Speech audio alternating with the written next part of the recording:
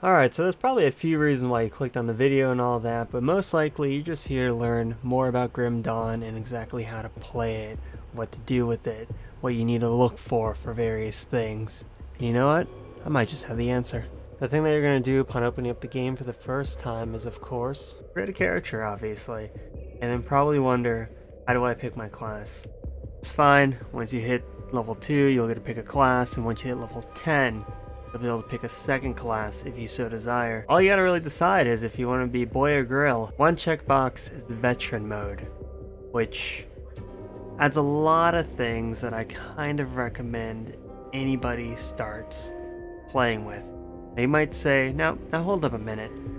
It says, increases the challenge and for experienced ARPG players. I just got the game. Alright, I don't know what I'm doing. That's fine. Don't worry about it. Alright, so what is veteran difficulty? Veteran difficulty increases the mob density, increases the hero spawn chance, and gives you more loot. Now it's technically up to you whether or not you want to actually play veteran mode or not, probably also relying a bit more if you want to play hardcore difficulty. However, a lot of people say that going from normal to elite is challenging, meanwhile going from veteran to elite, it's smoother. But hey, chances are I had you with more loot. Alright, so you've got your character then, you've named it something super cool, and you've decided to go veteran or hardcore, whatever. Created it. Alright. Now you've noticed it says start, but you're like, man, this main campaign? Ooh, what are these options?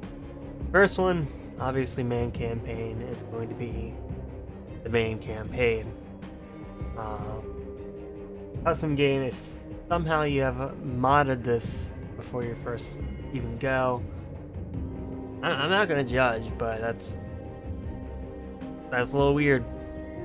But anyways, you have a Crucible mode. Now, if you've done any of the research and looked up guides or anything, you probably noticed a lot of them have been balanced around going to Crucible and going up in score and getting as much loot as possible. And you're probably sitting there thinking, man, that sounds pretty great. I kind of don't recommend starting off with Crucible. It's literally running around in a circle, killing things for a while. And if this is your first character, you're not going to get that far and you're not going to get that much loot. Chances are you're not going to gain that much experience. Going through the base game, your first try, your first time is good. Now, some people say to run it for a few waves, get a few tokens, and then level out your beginning devotions until it starts costing more. That's up to you, man. If you want to do that, you can. Nothing that I do. I normally just like pushing through the main campaign and getting all my stuff that way. Oh, wait a second. What is this Crucible game mode that you just talked about? You're saying right now. Alright. So, to plainly state it, Crucible mode is a wave-based game mode that involves you killing waves and waves of enemies with a modifier and a score. And depending on what wave you complete, you get these tributes, and those tributes can be spent to unlock devotions or even some traps / totems around the map area that you are in. If you complete it, you gain a big reward, and if you die, you also gain a big reward minus 1 chest, it seems. Now, just because I'm not the biggest fan of it doesn't mean it's not good. A lot of people get a lot of rewards from it, and a lot of people like making builds for it. I just simply do not like it. It's kind of slow to me, and there's not really a lot of fun running around in a circle, not really getting anything until the end. And most of the time, whenever I've done other farming, I've gotten more out of it than doing Crucible. But also, I haven't fully gone into Crucible like some people have. Crucible definitely has its own challenge and its own rewards. I simply am not a fan. However, most people recommend to go into Crucible at level 100 once you've gotten some decent gear. If you're able to beat the campaign, you're perfectly fine to go in Crucible. If you're able to kill Nemesis, you are definitely perfectly fine to run Crucible. As you keep progressing wave by wave, you end up running into mutators. These change the way that the mobs are, or you are. Plus, the entire time playing through Crucible, you have a man insulting you and your abilities. I mean, if that's your kind of thing, I'm not gonna kink shame. Is that all you can muster? So, the verdict is you should probably stay away from Crucible unless you really, really want to push a few waves, get up to wave 10, restart, and just keep doing that for tributes and gaining your first devotions.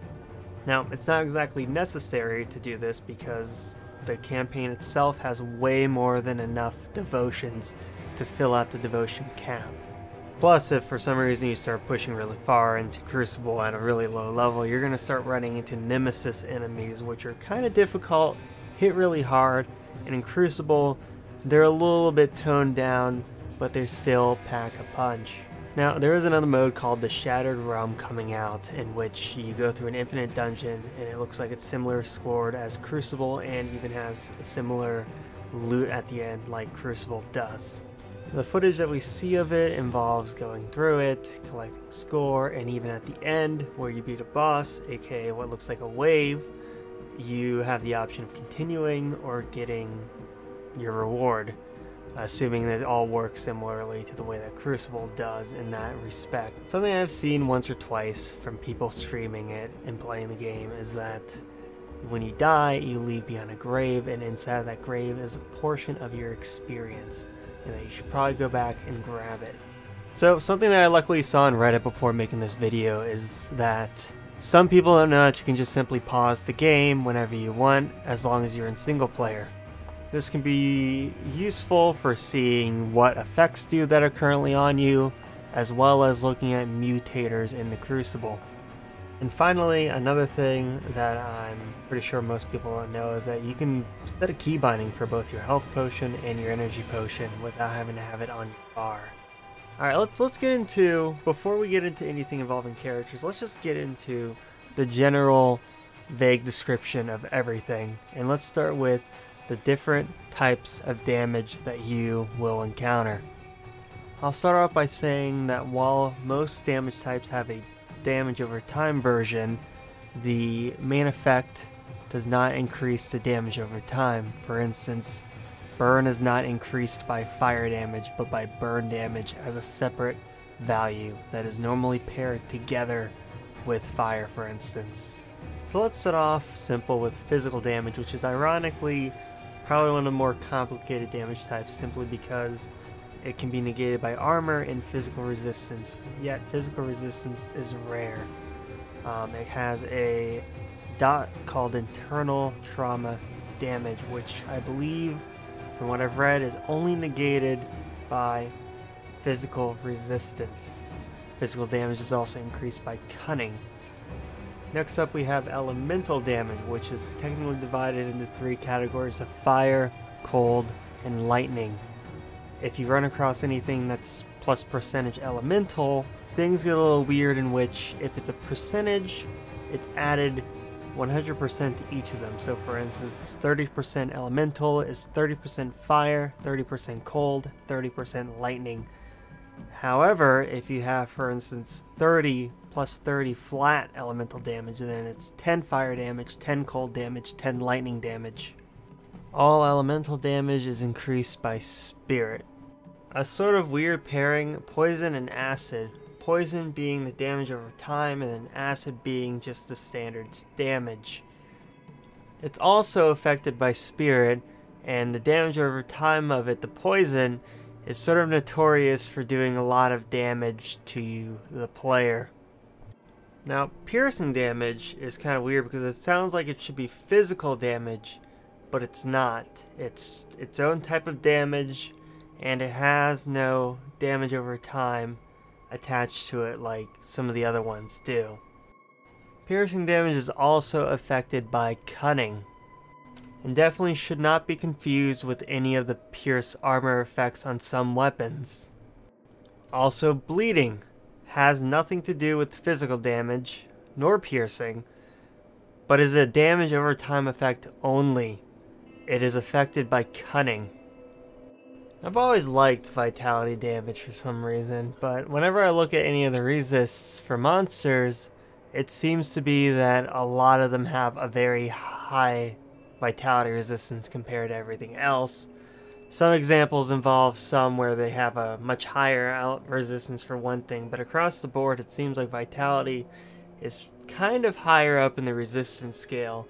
But every time I've ever used vitality, it tends to actually do quite a bit of damage, like everything else, as long as you build for it. It has a damage over time ability, quite simply named Vitality Decay Damage. Vitality damage along with vitality decay damage are increased by spirit. Aether damage. It's basically green fire, except it doesn't have a dot. It's done by the ethereals and basically resisted by the ethereals.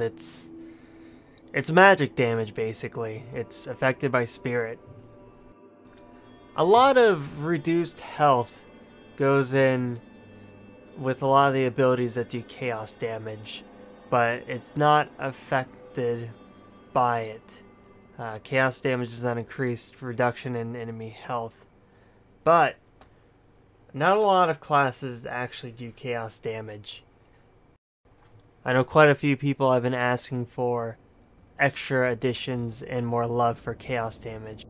Chaos damage is increased by spirit as well. Now, that's all the standard types of damage that exists. However, there is something that all of these can be, and that is retaliation. So, retaliation is the type of damage that you do when something hits you. It's called thorns in other games, but in this, it's retaliation.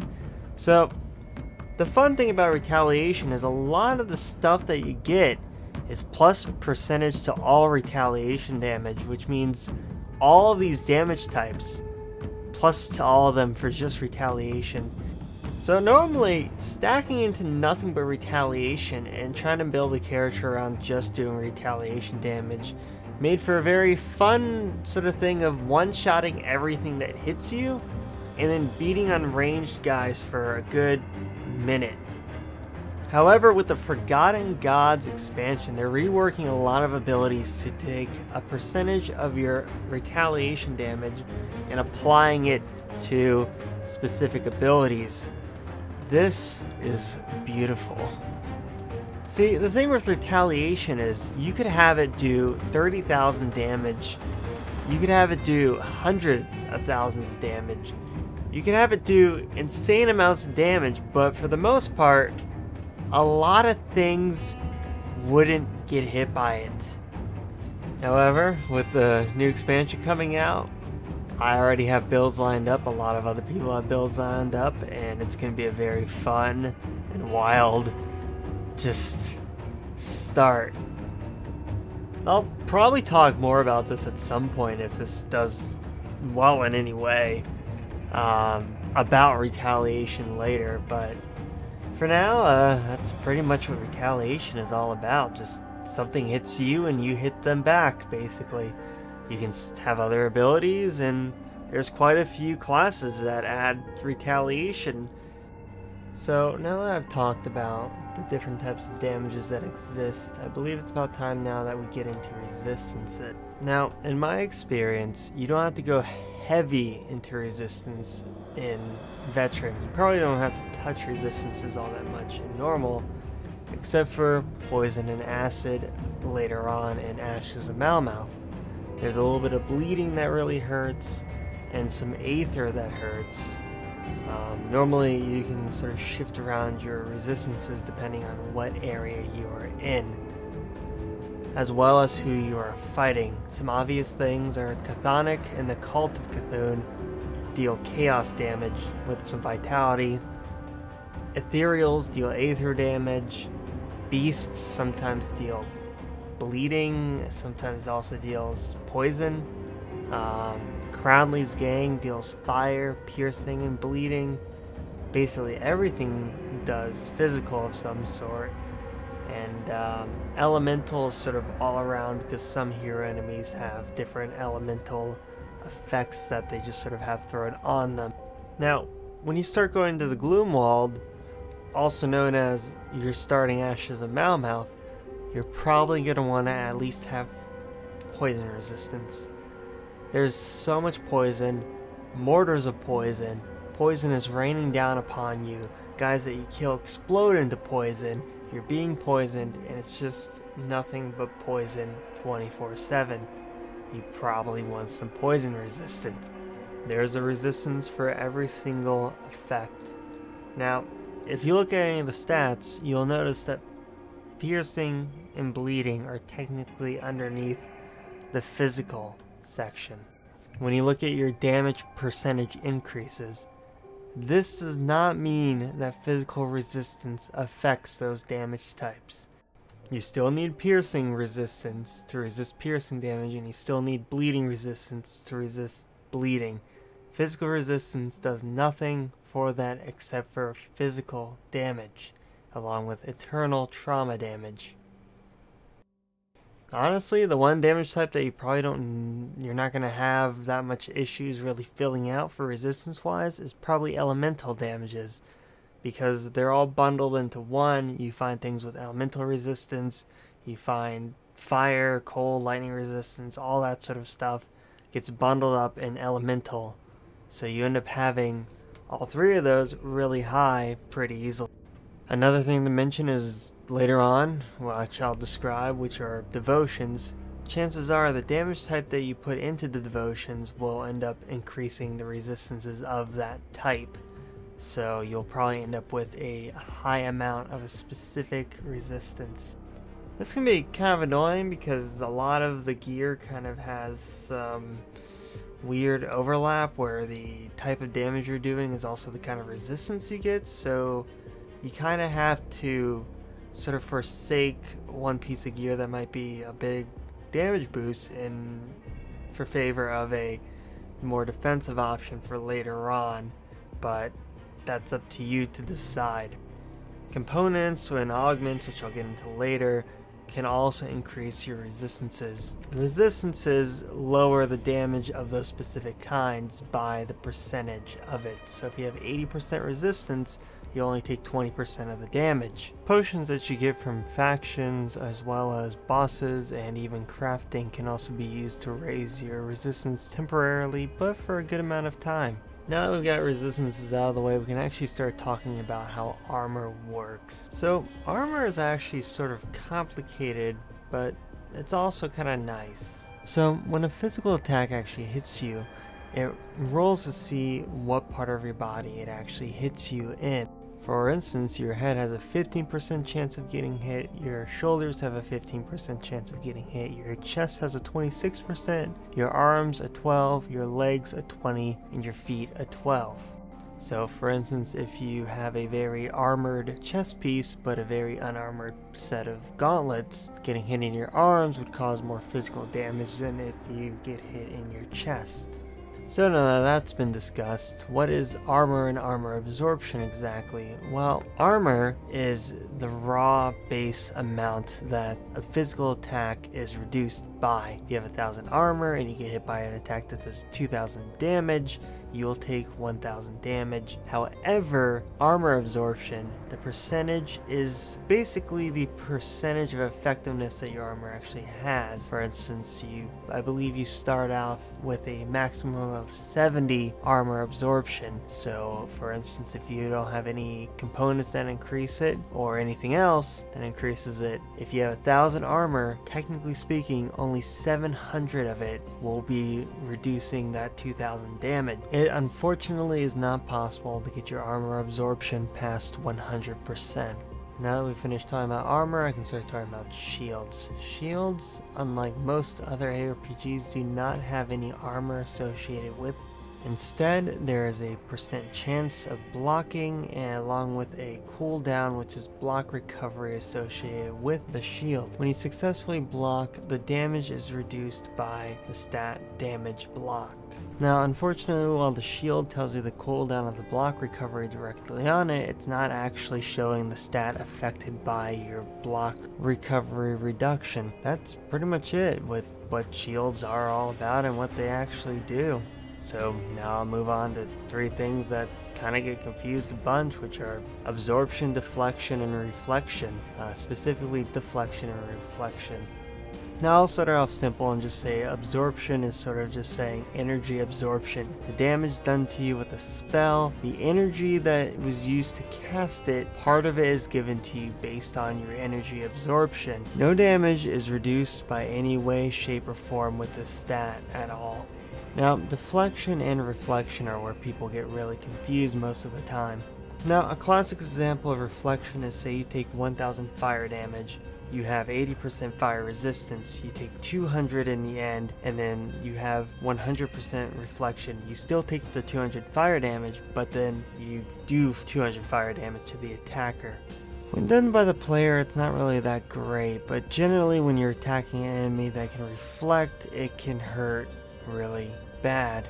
Now, deflect is when you take the percentage of deflect that you have and directly reduce anything that hits you. If you have 100% deflection, you're basically invincible, but that's only assigned to specific very long cooldown abilities. Now, another thing that a lot of people kind of get confused about is Constitution, specifically what it is. Constitution is a yellow bar that goes over your health.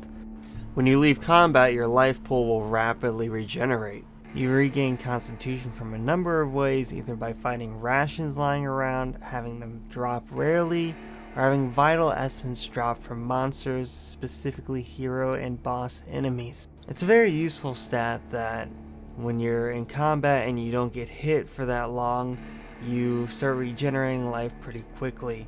However, if you have any reductions to your health regeneration, even a small amount from various effects, it does not work ever. Even if you leave combat, the game will constantly think that you are in combat and will not regenerate your life from the Constitution, even if your health regen is higher than your constant health drain.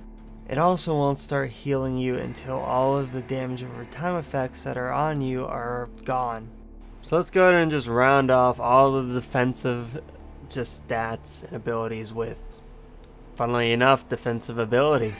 So, defensive ability, quite simply put, is the opposite of offensive ability. In fact, whenever something hits something, the offensive ability is put up against the defensive ability. So basically what it is your chance to be hit as well as your chance to be critically hit. There is a percentage to hit threshold, however, and that appears to be 75%, and if you go any lower, then it starts taking away damage done. And about 90% percentage to hit, then critical strike chance starts to come into effect. I'll touch back onto the actual mechanics when I actually start talking about offensive ability in the next segment. So we just finished talking about everything defensive. We'll go ahead and move into all the damagey stuff, starting with attack and cast speed. So I'll just start off with saying the maximum for both of these values is 200%. Sometimes you'll have a skill that seems like it would be attack, but is more cast, such as Force Wave from the Soldier skill tree. There obviously isn't a lot of time to just be able to sit here and say what every single skill is, whether or not it's a castable skill or an attack skill. So I'll just simply say, learn what your abilities are and what they actually use, because these two stats are really kind of important, as it's basically a percentage that's applied to your damage after everything. Sometimes a low amount of attack speed and cast speed is a lot better than a slightly higher amount of any kind of damage percentage that you have. Both attack speed and cast speed are really useful depending on what ability you're actually using. However, you want to be careful on your energy costs because sometimes you can start using way too much energy than you're able to supply, and not having enough energy to use an ability definitely lowers your damage. So, as you've probably noticed, a lot of your skills have a maximum amount that you can put in them. You kind of can't put it past whatever the number is on the right side. However, you can definitely increase it past that with plus skills gear. Another thing to mention is, for instance, this skill only has 1 point in it. However, I cannot pass a specific amount. All skills have a max that they can reach, which means technically speaking, you can have more skills that give plus skills to one skill that you're using, to the point where you can't put enough points in to reach the base maximum. This is kind of good because it basically allows you to have free skill points to throw anywhere you want. In most cases, having gear that adds plus to your skills is a lot better than plus percentage of damage types, because it adds a flat amount of damage to the skill specifically.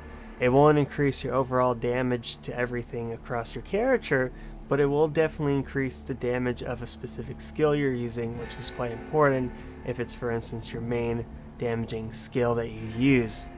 I always recommend, if you're not sure, to just experiment with it and see if it actually does more damage or not. Look at the specific numbers of the skill. Look at your overall damage when you're fighting. There's training dummies in town, so you can easily test things out on those if you so need. So, on quite a few items and even quite a few skills, there is a stat known as health damage, which literally is what it says. It does a percentage damage of the entity's health that it hits. This can be the player, this can be a monster, anything else really. And this sounds great, especially if you go, man, I can just take 50% of some guy's life instantaneously? Hell yeah. However, quite a few bosses and higher up enemies have resistance against this, to the point where it's kind of not that great. You'll notice that it does a lot of damage against smaller normal trash mobs that have a white name or yellow name, but when you run into hero enemies, act bosses, or even story bosses, or even the secret bosses towards the end, it doesn't do a lot. If you have like 50% damage and you are normally two-shotting guys, when you hit a boss, you'll end up doing more 10% damage. You'll notice it just sort of does kind of normal damage. There's quite a few bosses that have insane resistance to this stat, just that way you can't instantly kill it. For instance, looking at Warden Krieg through Grim Tools, it specifically says 88% resistance to life reduction. Now, let's talk about a lot of people's favorites, pets. So pets are pretty strong, however they are kind of a pain to actually gear for because they scale off of a stat known as pet bonuses.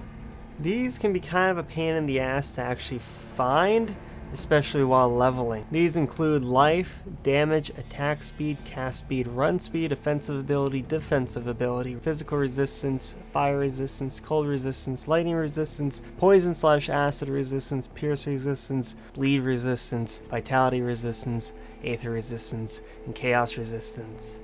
Pets can even later on gain taunting abilities, and some even start with the ability to taunt. For some devotions, you can have them taunt whenever you're attacked. They're really useful for just soaking up a lot of extra enemies. However, some bosses have resistance to being taunted. An ability that has taunt on it basically allows the enemy that is affected by said taunt to immediately change its focus onto you, or in this case, a pet.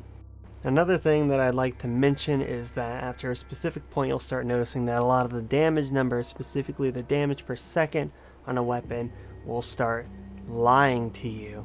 If you're playing as a caster character, you should be ignoring this value anyways, because all of your skills don't have weapon damage on it. This section is specifically made just for the people that are going to be using weapon damage, so people that are going to actually be hitting things. A good practice is to always look at the actual damage of your skills or even other parts of the character sheet when switching out gear, and to pay attention to specifically the flat damage types that it gives, as well as the percentage damage types that it gives. If you're hitting things, definitely look at the attacks per second and also the raw damage number, because half of the time it'll tell you that a weapon is better and then you go switch it out and then suddenly you're doing less damage for a lot of your skills. It basically isolates the weapons that you have equipped, so your main hand, your offhand, or if you're using a two-handed, your one two-handed against whatever you're looking at. So it doesn't take into account all the other increases that you have on your character. It just specifically compares your main hand, your offhand, with whatever you're comparing it with. So a good practice that also sort of helps the last point that I made, it's to just sort of pick one damage type that you sort of like to do. Later on you'll end up having more than one, definitely, but become aware of what your class does for damage and what your skills actually do, because if you know that, you can easily stack up damage and be able to kill and clear any of the content in the game. Later on there'll be epics and even legendaries and even sometimes magic and rare items that combo two different types of damage that both suit you, because a lot of these abilities have multiple types of damage on them. You'll easily be able to increase your damage quite a bit. However, early on you can easily focus on a specific type of damage and run with it. It'll work perfectly fine, it's viable.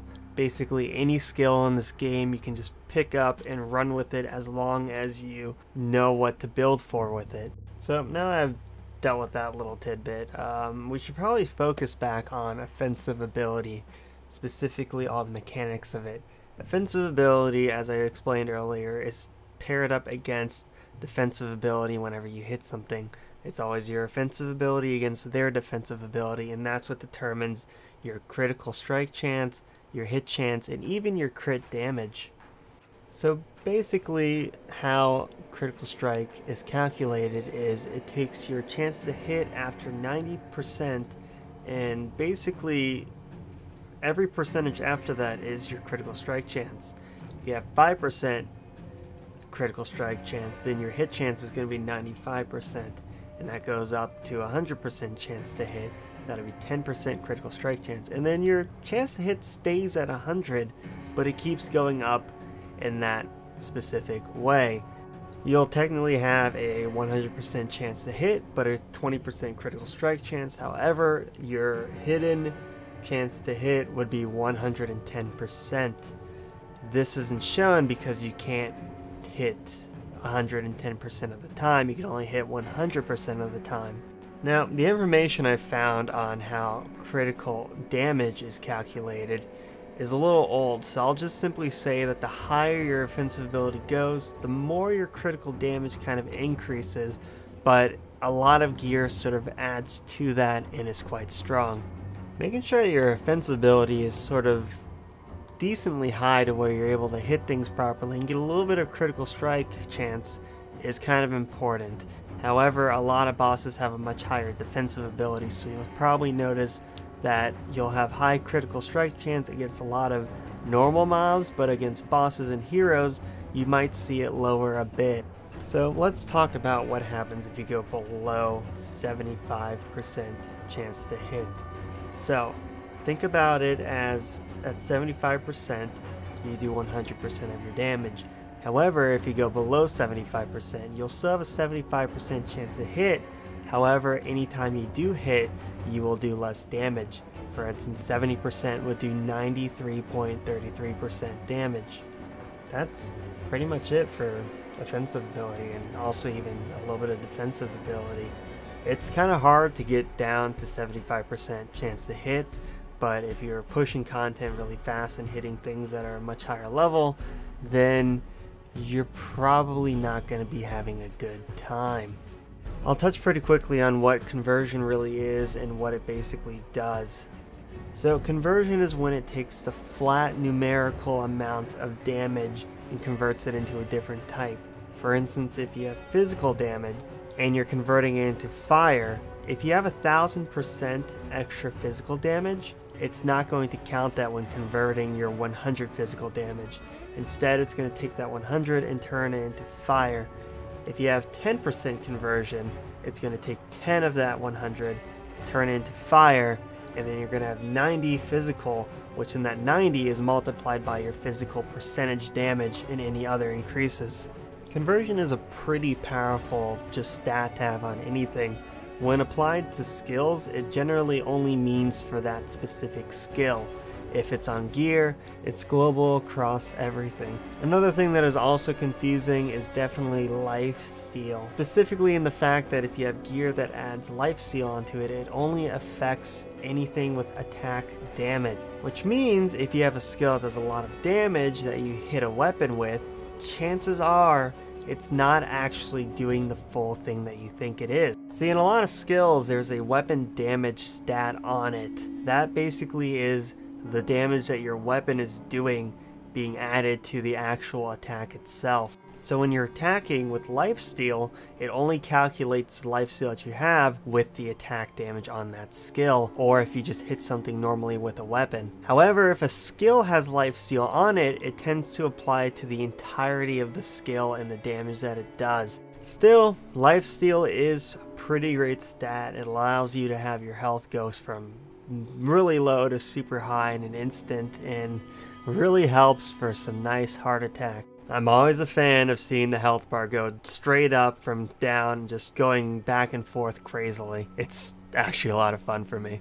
So now we talked about lifesteal and everything, let's just talk about the other bar, energy, specifically when you need more and what you can do to help gain more. So I talked about absorption, which is basically whenever you get hit by a spell, the percentage of absorption is applied to the energy cost of that spell and it gets sent to you. However, there's a few more ways of gaining energy. So energy leech works exactly the same way that lifesteal works. It kind of makes sense. However, generally energy leech is a flat amount and not really a percentage. But when you hit something, you need a weapon damage percentage on it. You need to be hitting it with your weapon basically to actually apply the energy leech and be able to take energy from them. Now you might be thinking, geez, that kind of sounds like a kind of bad way of actually gaining energy. Surely there's a better way. As my spellcaster I can gain more energy. And I'll answer to you, yes. There is energy regen. If you increase your energy enough, your base regen will go up, it seems. And if you just keep stacking energy regen, basically, you might not ever need energy again as long as you have potions. And energy potions are quite useful. There's only a few characters that I've really needed a lot of energy for, and that's mostly Aether Ray and Essence Tray, which on their own used up a lot of energy. Just sort of gauge exactly what you need for your energy uses. Sometimes just using the energy potion is perfectly fine. I've had plenty of characters where I don't even need energy. I normally never drink a potion because the amount of energy that I use is so low. However, for spellcasters, you definitely will run into this issue of needing energy, but some need it more than others. Always just try to gauge exactly how much energy you need and what your energy requirements are for your build that you are making. Now we'll begin to touch on to the next part, the loot, the gear, what you should be picking up, how to handle your loot filter, and a bunch of other nice, fun things that you need to know about the game. So there's these nice things that drop called components. You basically use them for crafting, you use them for devotion shrines to unlock them, and you also use them to put onto your gear for various extra bonus effects. They're pretty great. You should probably pick them all up whenever you see them. They drop, they have this nice little orange color on them, and they're separate from the loot filter and always show up. There is a rarity based on them. As you can see on the screen, I have a lot more specific components than others. Some people like to stop picking up, for instance, scavenged plating once they hit like 100 or something. However, I like to hoard literally everything until the end of time. Don't judge me. So if you see a little orange name on the ground highlighted nicely, you should probably pick it up. Otherwise, you might not be able to craft things later on. Alright, so you've gotten your loot filter and everything, and you're like, cool. I can't wait to turn off all these stupid yellow and green items, because lol, they're pretty bad. Stop right there for just a minute. You see, a lot of the times people just think that it's bad just because, you know, it's a lower tier. However, I've had plenty of times where I've had basically the perfect items while leveling, especially even later on and whatnot, where it's plus a lot to my specific type of damage, and it's got plus to my actual skills that I use. Same with rares. There are some rares out there that are better than epics. Bite me. What you should be doing instead is having these on. You can turn common off, but let's be honest, I like to mess with people that come into my Twitch chat and tell me, why are you picking up those quality items? Because I like to sell them. Anyways, you should be selecting what types of damage you do and your mastery while leveling. You can customize this however you want, however, you should definitely be keeping magic items on. You can always just simply configure your loot filter in a way of which these all show up still, and you have it set to where acid, for instance in my masteries, this item is a monster infrequent and a rare, however it's not showing up with anything that I have given it. So you can always set it up so that way your class and what you want to have actually drop and show up will always show up. You can always, for instance, if I set it back to acid, hold Alt to see it highlighted on the ground. It's pretty basic and simple, but still quite usable. I'll touch really quickly upon what epic and legendary items really are. Legendaries spawn after level 50, and it can even spawn before it, but they have a minimum level requirement of 50. Epics and legendaries always spawn with the same kind of stats. They can be rolled higher and lower, but they will always have the same base stats but different integers in it. Monster infrequents are kind of similar in which they drop from specific monsters and tend to have the same stats, however they can generate with a lot more stats added onto them. Sets are on epic and legendary equipment. They are always bonuses. Whenever you equip multiple of the same set together on your character, you will gain specific bonuses depending on how many that you have equipped. They're quite powerful, and quite frankly, they're used in a lot of endgame builds and are just generally strong no matter what. Another thing that I touched upon when I talked about resistances was potions. Potions are very good and help for filling out other sort of numbers on your character sheet, such as resistances or even damage types. They can be used to give you more retaliation damage. They can even be used to deal damage in an area. However, I'm going to be specifically talking about the buffing potion. For the most part, you will be gaining recipes or blueprints to make these potions. The buffing potions can help you push for higher resistances without needing gear. They can also help you gain more life steal or even health regen, increase your max health, increase the damage, your attack speed, your movement speed. There's so many things that potions can do. However, the only downside is they are a duration. They are consumable and they cost something to acquire. Also, to touch back upon various types of gear, there are caster subsets and heavy subsets of various armor. The subset for heavy requires more physique, and the subset for caster generally requires less physique. However, they require spirit. A lot of various weapons require physique, cunning, and spirit. Mostly casters require spirit. Swords and one-handed sometimes require a lot of cunning and also physique. Two-handeds always require physique. However, you can easily see what you need for gear just by looking at the item. A base of about 500 spirit is kind of required to wear any jewelry in the game. That's right, jewelry requires spirit, and that's the only thing it requires. However, most classes are able to fill this out pretty easily and wear it no matter what. You also probably will notice that in the bottom left of your character sheet, there is a slot that is kind of weird that nothing drops for it. That's because there's only one quest that really gives you one, and you mostly have to make them. They're called relics. You get your first ability to make one after beating Warden Krieg, and you get the drop that you need to actually craft it yourself.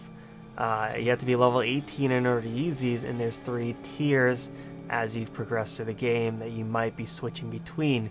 These relics can be expensive the more and more you get in them, but they tend to be very powerful and built around various play styles. Now, I really wanted to get into all the different classes and devotions, however, I'm starting to realize that this is a 45-minute long video, and I should definitely be wrapping it up. I'm going to definitely be planning on doing a full-on explanation of masteries and the different types of what they do, what type of damage they do, what kind of abilities they have, as well as how all of devotion works. Pretty much I'll just simply leave you with, for devotion, all you really need to look for is there's a search bar at the very top of it, and also you should be picking things that complement your damage.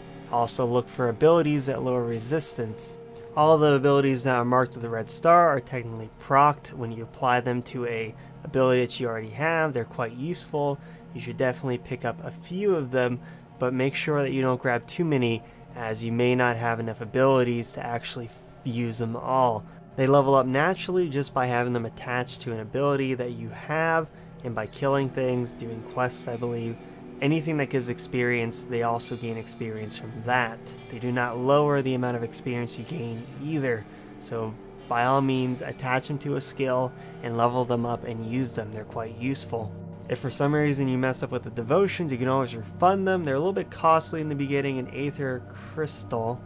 However, all you have to really do is go to a spirit guide and click on the devotion segment and then just click on the ones that you want to refund. You can also put points into one and have it support itself basically. This is done by putting points into one devotion, then putting points into another, and then you'll have enough of the 5 different affinities as shown on the left side of the entire interface. You can do some nice sort of mixing around and get your ideal build this way, but keep in mind that it can get kind of costly, but by all means experiment. You can also refund your mastery points for any of your skills at the spirit guide too. Also, you can refund your bottom mastery bar, which a lot of people don't know about. So yeah, hopefully this at least helps somebody out. Hopefully it didn't take up too much time, but it's quite a long video, and I'll be making a text guide after this, and that's pretty much it. Check me out on stream. I'm going to be playing Forgotten Gods when it comes out. I'm quite excited for it, in fact. So yeah, see ya. Twitch link in the description. See ya. Bye.